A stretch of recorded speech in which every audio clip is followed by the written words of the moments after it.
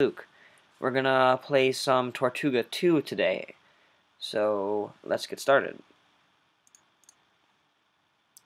And we start off next to this sleeping pirate. We're gonna go to the left. And we see some stuff here. We can take the cheese. We take the egg. Open the drawer and take out this detonation cord. Also, if you like, you can pop the cork on that. I like to do that. And there's this cool looking mannequin here. You don't ever use him, I just think that he looks really cool.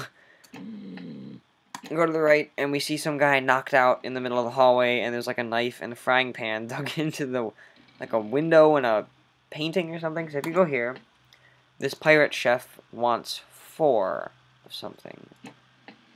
If you go into here, you can take an egg, go over to the cannon and take the egg and another egg from the cannonball stack. Now you have 4 eggs. Pirate Chef was talking about 4 eggs.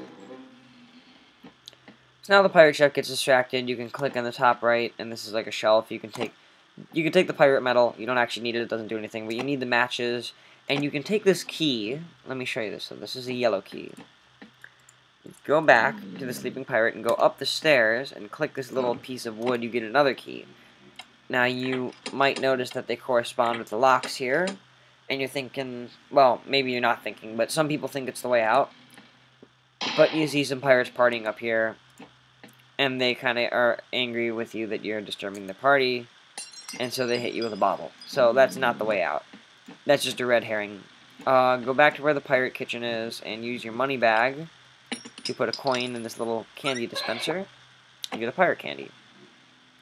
You don't eat it out, however. This mouse thinks that he owns these barrels, but he doesn't like the cheese, so alternatively you can give him the pirate candy. Now pop the corks on these, and it's gunpowder, which is pretty useful.